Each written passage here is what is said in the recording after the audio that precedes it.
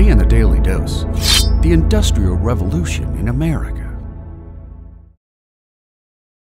Beginning in the later half of the 18th century, before ballooning in scope after the American Civil War, the Industrial Revolution in the United States witnessed a shift in production and scale of goods from handcrafted home-based businesses to machine-aided assembly line production in factories, which transformed the daily lives of Americans more than any other singular event in American history. Known as the father of the American Industrial Revolution, or Slater the traitor to the British, in 1790, Samuel Slater brought British textile technology to the United States, helping to found the first U.S. cotton mill in Beverly, Massachusetts, followed by Pawtucket, Rhode Island, leading to a concentrated rise in industrial development in the American Northeast, which in turn sparked the development of transportation systems to facilitate the precipitous rise in commerce and trade.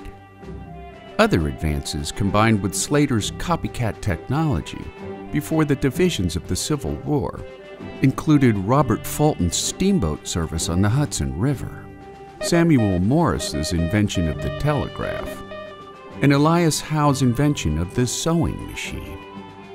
Following the completion of the Transcontinental Railroad in 1869, industrialization spread across the American landscape, moving people, raw materials, and finished products throughout the nation's growing interior, including the arrival of some 14 million European immigrants from 1860 to 1900. The 100-year Industrial Revolution also witnessed the rise of Gilded Age industrialists such as steel magnate Andrew Carnegie, oil tycoon John D. Rockefeller, financier J.P. Morgan, and automaker Henry Ford, collectively earning the derogatory moniker robber barons after they reaped obscene profits on the backs of unskilled, low-wage laborers who toiled in their factories, foundries, and mills.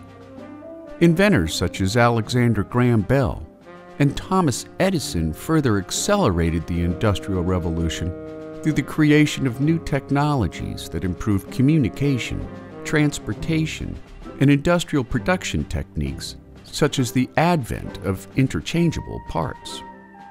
The period also witnessed a massive shift in worker demographics, as millions moved into fast-rising city slums that were unsanitary and dangerous at best. Factory working conditions were frequently filthy and hazardous for both children and adults alike, where low wages and long hours eventually led to the progressive movement in the early 20th century, ushering in labor unions and an increase in federal and state regulations, making the Industrial Revolution in America both a high and low water mark in American history. And there you have it, the Industrial Revolution in America. Today on the Daily Dose.